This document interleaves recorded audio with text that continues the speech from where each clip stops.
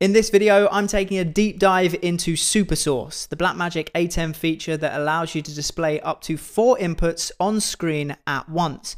I'll be showing you what you can do with it, how to set it up, third-party apps that you can use for controlling it, and sharing with you all my tips and tricks to get the very most from SuperSource.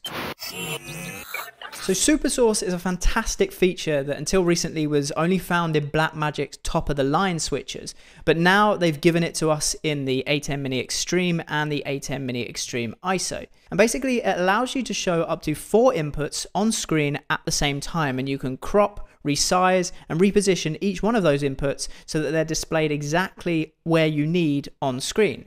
It also gives you the ability to style the look of your whole SuperSource shot by adding custom artwork that can be placed either in front of or behind your inputs.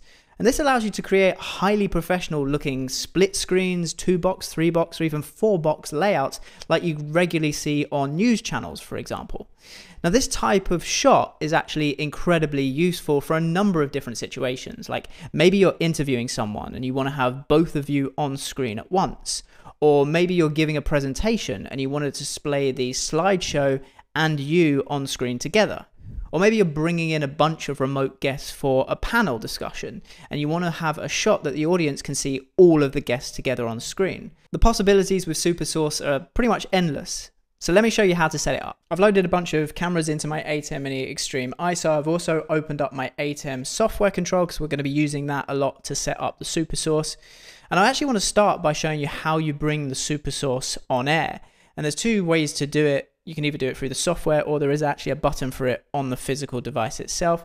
And the button that you're looking for is this one here, especially if you're looking in the software. It's labeled SSRC. And if you click on that, it will bring the SuperSource on air, and I'll describe. You can see we've got 4 inputs showing here, although 3 of them are the same. You've also got the same SSRC, if I just flip back here, you've also got the same SSRC button on the physical device, just next to the media player 1 and 2 buttons. There's a S/SRC, and if you press that, same thing happens. It brings the SuperSource on air. And you're probably going to want it on air while you're working and adjusting it so you can make sure that things are in the right place. My first top tip as well is to actually put SuperSource in your multi-view so that when you are doing a show, you can see exactly what's on your SuperSource because it doesn't come in the multi-view as default. So what I'm going to do is to do that, you just click on the settings cog in the ATEM software control in the bottom left-hand side. And then I'm just going to replace my media player 2 here. Click on the drop-down menu and select SuperSource. And then you can hit done. And once you do that, a live preview of what is in your SuperSource at the moment will be displayed on your multi-view. And that's really easy to have because as you're sort of cutting around your show and showing your other inputs, you can still see what's lined up ready to go if you were to cut over to SuperSource. So that's my first sort of top tip. But let's get stuck into sort of setting it up. So you're going to want to go into the ATEM software control and you're going to want to come over to the palettes menu here and then click on SuperSource. Now, Blackmagic have included 4 sort of presets that you can use to get started. And if I just bring my SuperSource on air, we can take a look at those.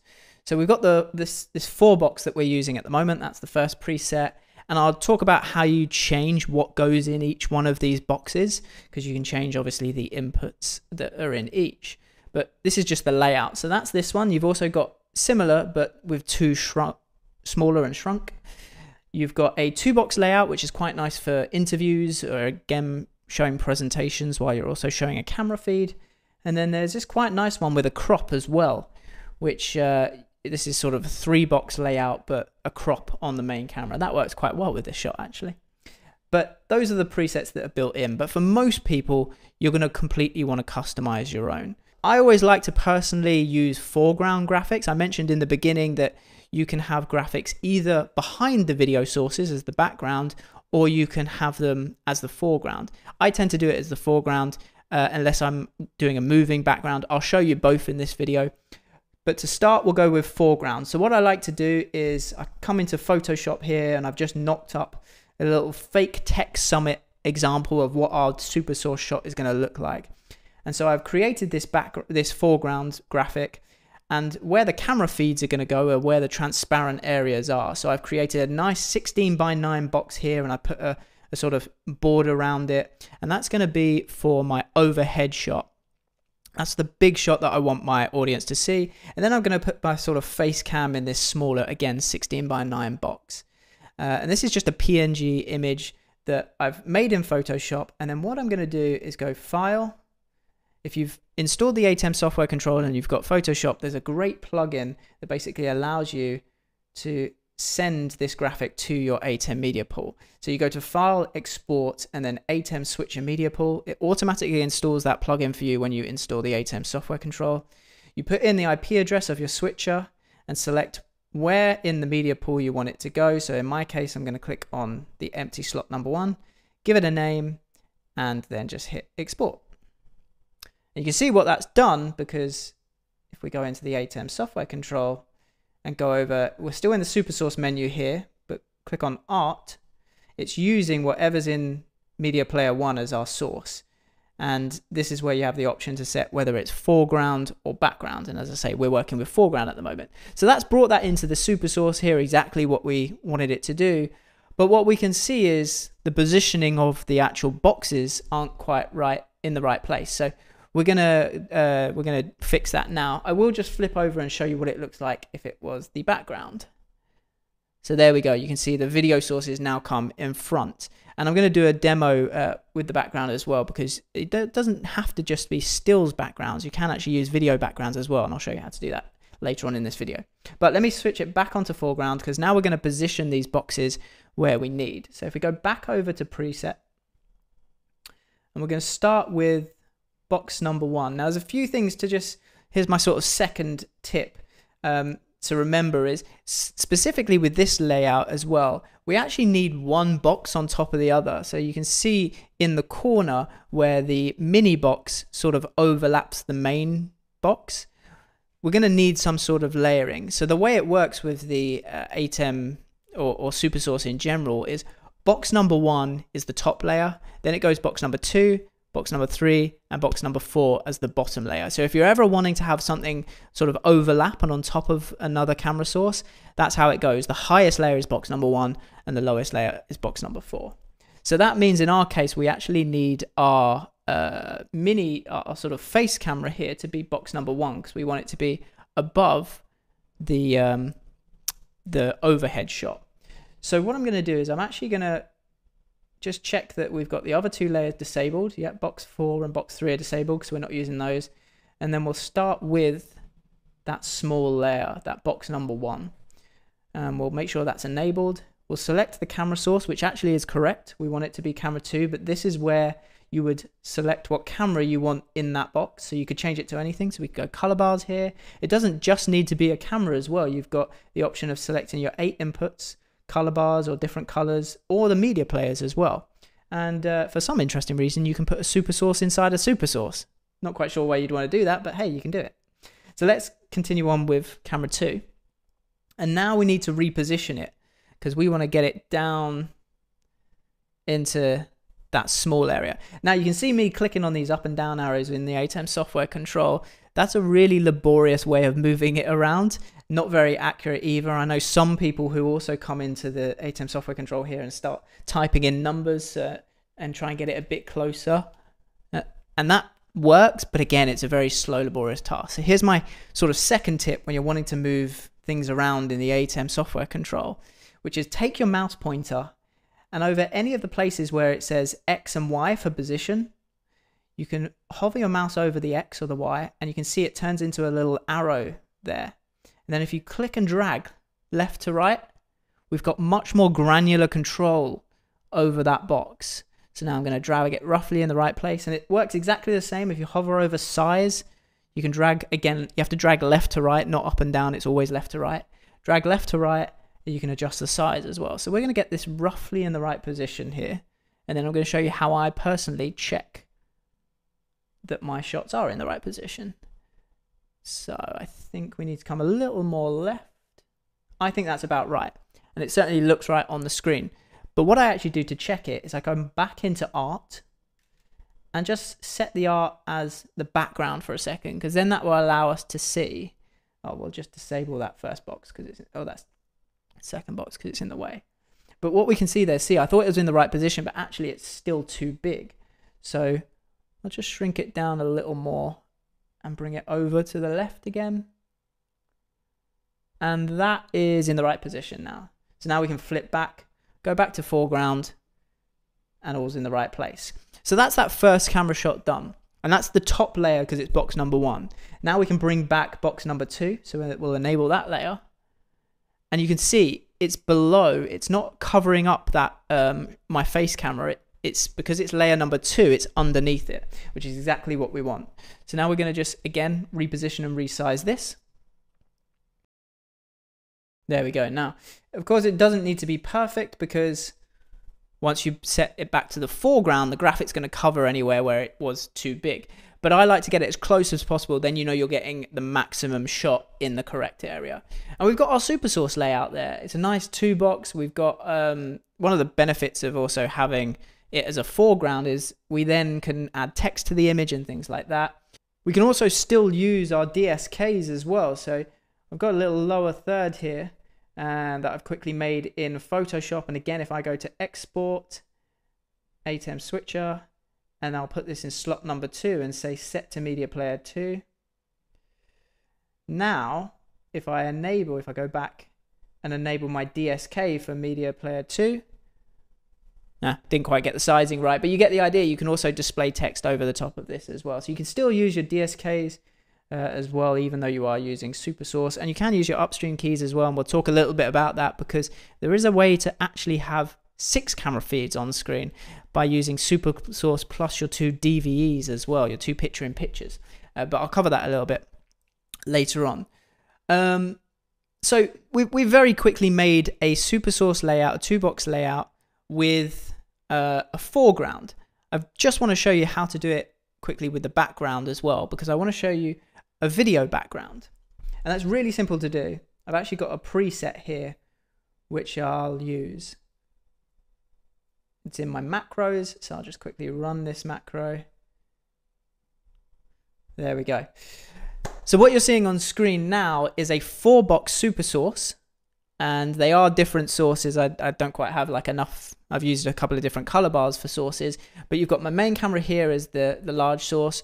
You've got the main face camera here, and then I've got camera 8 is the top one, the one above me, and then I am just using color bars. And again, I can go into the SuperSource settings and change any one of these. So I can change the color bar to camera 4 and get another shot of me there. And maybe we'll change what is camera 8. We'll change that to camera 3, which is my ATEM software control. And you can see it's very easy to do, but you might be able to notice we also have a moving background. And that is because if you look at my multi-view, coming in on camera 7 is actually my hyperdeck player, which is just over here. And I've just rendered out a 10-second looping video, and I send that into camera 7. And then this is the difference. So now when we go into the SuperSource settings and go to art, I've set it to be in the background, but I've importantly set the fill source not to be a media player. I could still do that. So if I select media player, that's what it would look like. Things aren't in the right place. But I'm actually saying instead, take the feed from camera 7, which is my hyperdeck. And that is how I'm getting a looping video background. So that's a nice little, again, nice little tip. If you do want a looping background, it's very easy to do. You don't have to have a hyperdeck for it. You could use, I've done videos on how to send from OBS, videos from OBS into the ATEM. You could do that.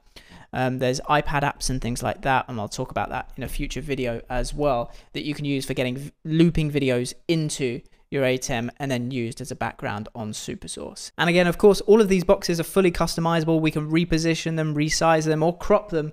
Just an example here, we'll take the large box and we'll enable the crop. And then again, same as we did before, we can just hover over the top, the bottom, the left or the right, and then click and drag to start adjusting the crop. You have to drag quite a lot with the crop ones because they make small increments. So what I tend to do is use or type in a rough number. So maybe we'll start on 8, for example. And then once you've got it close, then I do the click and drag to get the sort of granular settings here. Now, the final thing I want to show, because I get this question quite a lot, which is, can I have any more than 4 on screen at the same time? With SuperSource, 4 is your maximum. However, you can then still use your 2 DVEs on top of that. So you can use your 2 upstream keyers and bring on 2 picture-in-pictures. I'll just show you that. So what I'm going to quickly do is reposition this larger box. They're doing this very rough, but somewhere around here. And then we're going to go, we can close the SuperSource tab now. We're going to open up upstream key 1, and we're going to go to DVE. And I'm just going to bring that on air. We'll get rid of the border, and we will, again, just reposition this here. Personally, I wouldn't advise having 6 boxes on screen. I feel like that's quite overpowering and a lot for someone or an audience to look at. But I'm just showing you that it can be done. So we'll select another source here, which will be my camera 5. I don't have the camera on at the moment. It's my, yeah, I can switch it on. It's my Blackmagic Pocket Cinema with a Hollyland receiver here. So once it connects, you'll be able to see, there we go. We are getting that feed in perfectly fine as well. This is my wireless camera. So we'll stick that on the, well, I've shown it to you now. And then let's do one more. So all we need to do is do exactly the same. Go into key 2, go to DVE. We'll select a source here, which in this case will be camera. I'll set it to color bars. We'll turn it on. And again, we'll get rid of the border. And we'll resize that and put it somewhere on the screen. So now on the screen, what we have doesn't look great, but we could resize all of these and make them fit a layout. But what you're actually seeing is 6 camera feeds, you can see on the screen there, plus a video background. And that is the max that you can do, but that's how you would do it. Now, the biggest question I get, especially when it comes to SuperSource, is how do I save and then recall my SuperSource layouts? And I'm going to show you the best way that I've found to date, and I've been doing this for about 4 years, and I never see anyone talking about this at all. So I thought I'm going to share my tip for saving and recalling SuperSources, because it's, in my opinion, the easiest and the quickest way. Now, what I'm going to do is I'm actually going to go to File, Save As, and I'm going to call this 4-box small, because the box isn't so big in the middle. So 4-box small. Hit save. And this is the important bit. At the top, click the button that says select none. And then you're going to go down and just tick SuperSource and hit save.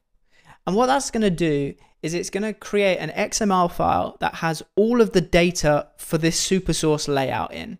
And here's the trick. So if you wanted to, let's say we just went, I'm going to click the Blackmagic preset to reset things completely to a 4-box.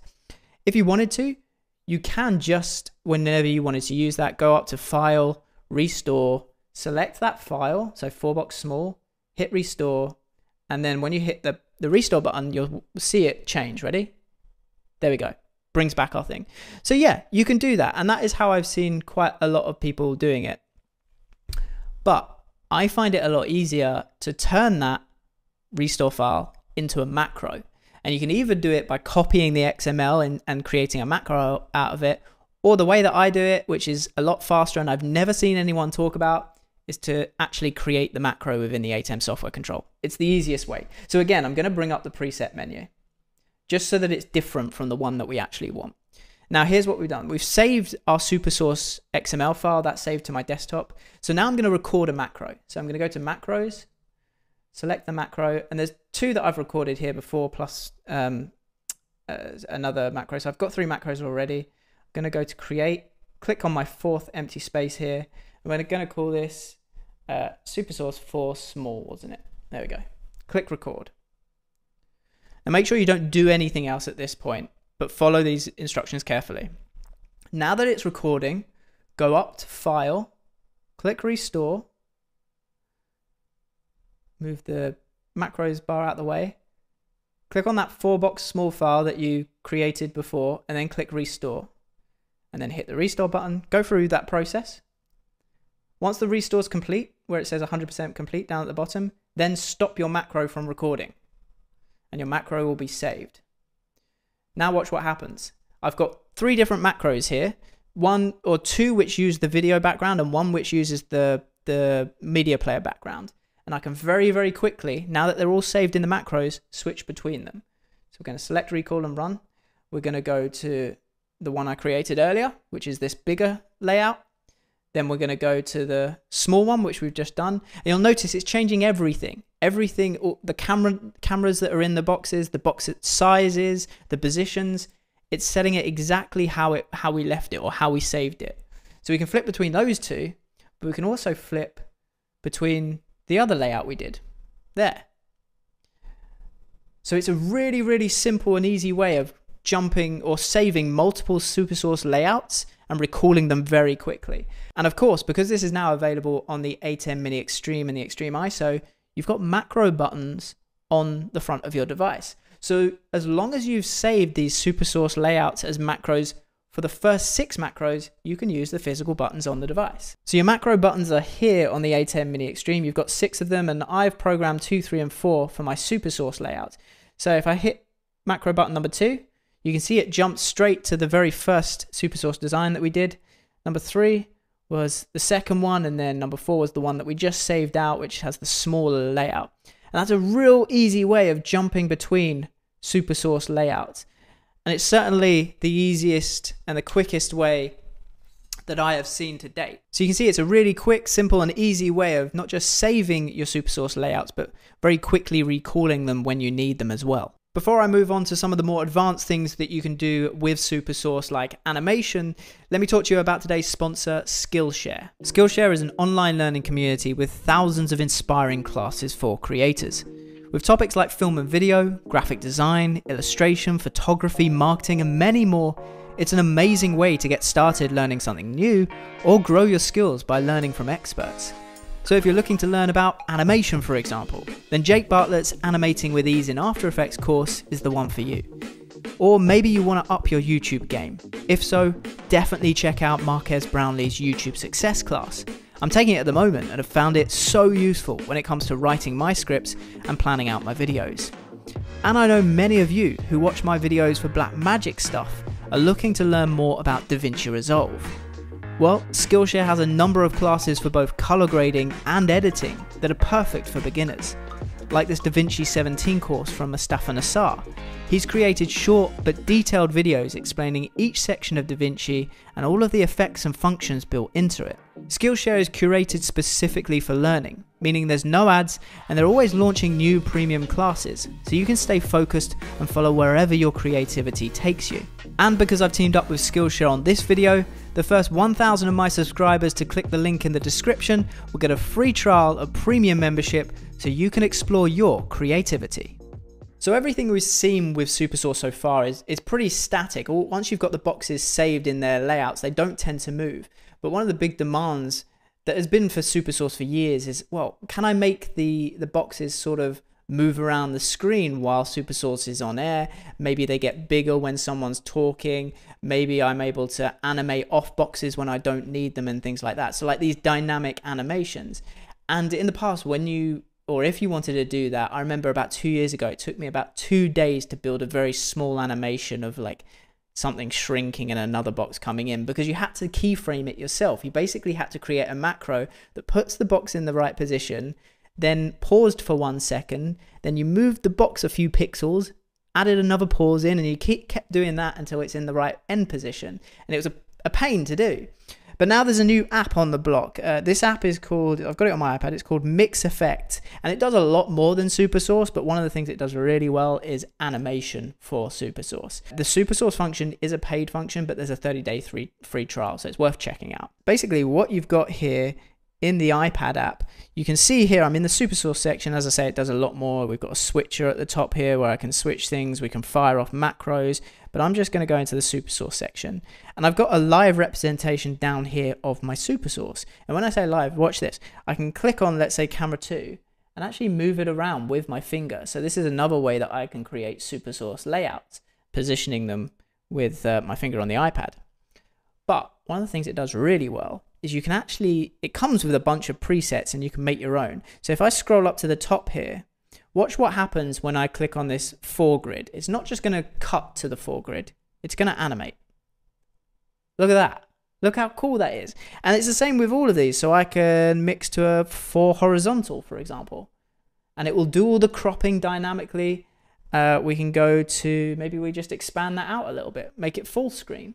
Or maybe we go back to how we were before.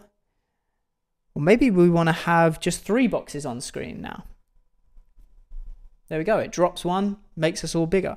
So these are the types of animation that before would have taken days to build. But now, this is great. Now, it's all done for you in an app. And as I say, these are all pre-built presets that you can use straight out the box. But you can customize and build your own. So I could go, for example, let's just go from a full screen of me. Actually, that's me. So I can go from a full screen of me here to maybe a 2-shot vertical. And then back to a full screen of me. And then maybe we want 4 people on screen at once. So let's find that. Bam. It's great. It works brilliant.